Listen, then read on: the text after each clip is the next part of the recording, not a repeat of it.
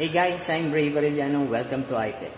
Ngayon pag-uusapan natin kung sulit nga bang talaga itong Zhiyun Smooth Q2.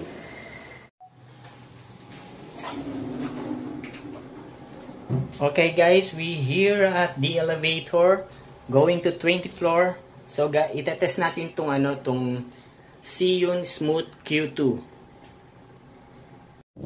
So guys, narito po tayo sa 20th floor kung saan tinetest natin itong Smooth Q2, Zhiyun Smooth Q2.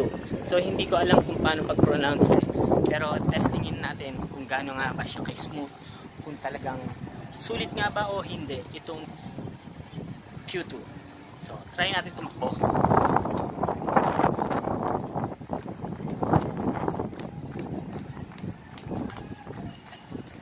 Ayan po, tumatakbo po tayo niyan.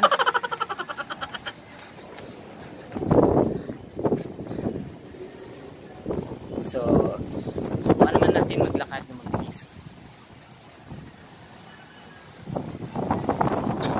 Medyo mahangin dito sa 20th floor.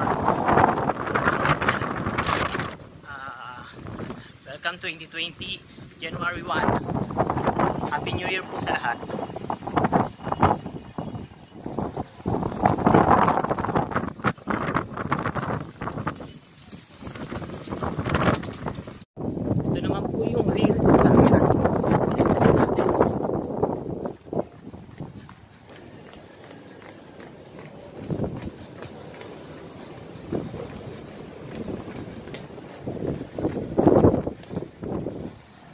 Lakad naman po tayo na mabilis gamit ang rear camera ng Samsung Galaxy A7 2018 at nakatouch po siya sa Zhiyun Smooth Q2.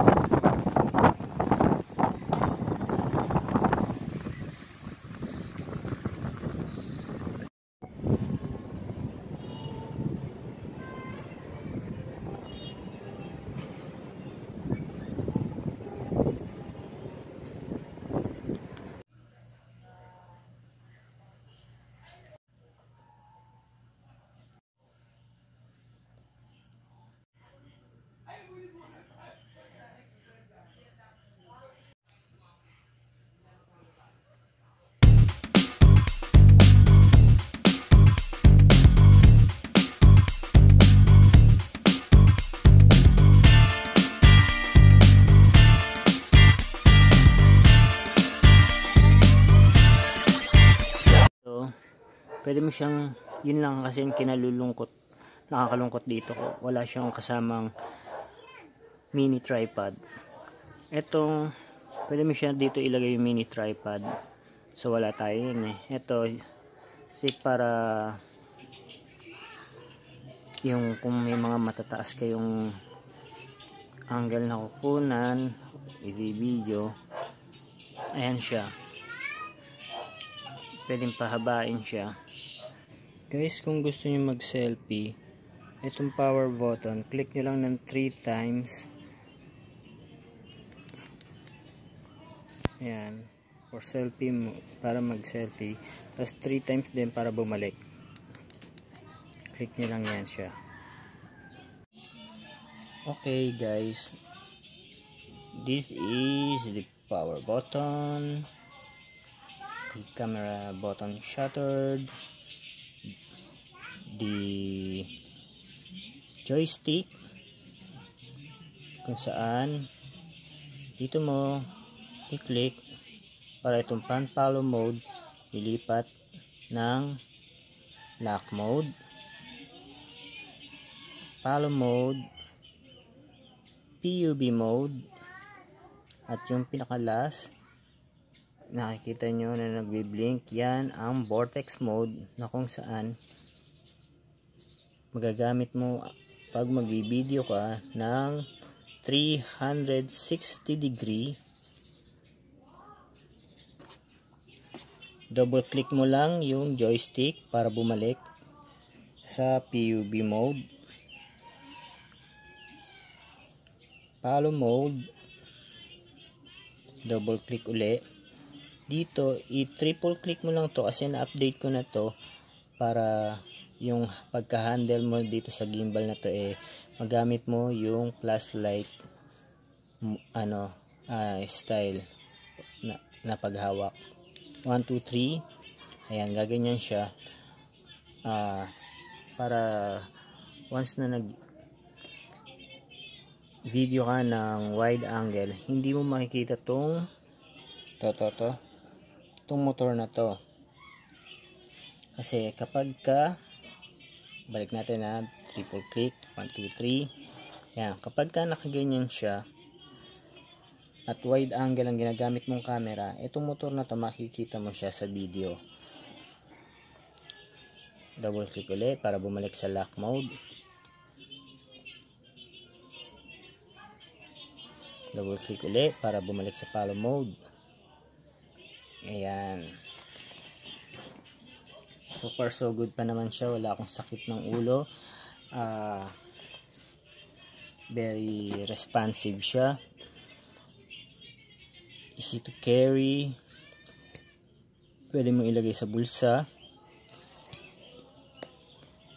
Mabigat naman siya pero hindi ganun kabigat kasi metal to, metal made. Talagang look elegant siya. First impression talaga, natutuwa ako sa kanya. Ang ganda niya.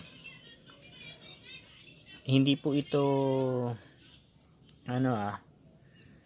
sponsor ng Zhiyun sana nga sponsor nga kaso hindi. So ito galing sa akin talagang bulsa, no? Pero kung tatanungin niyo ako kung ano siya, kung talagang sulit nga ba yung gimbal na to, sa price niya hindi around 7,000 plus yun meron na nito nagbebenta ng 6,000 plus. Sana siguro magiging sulit siya kung mga mababa lang, mga 5,000 plus, maaaring maging sulit siya. I-off natin.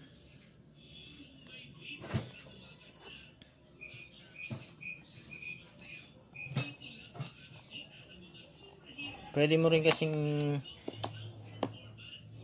pwede kang mag-charge dito sa gimbal na to habang nag-shoot ka ng video, lalo na kung malapit na malobat yung phone mo. Ito po siya, micro USB.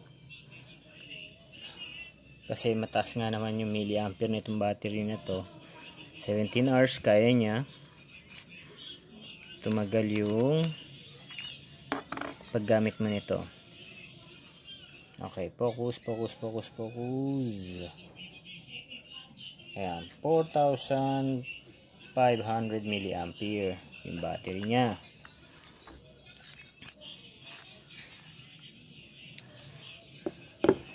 So guys, that's it, our quick review on this gimbal Zhiyun Smooth Q2. I hope you don't forget to subscribe, like or dislike, comment, at huwag niyong kalilimutan na hit the notification bell para sa mga susunod nating video ay ma-update ko kayo. So that's it guys, thank you for watching.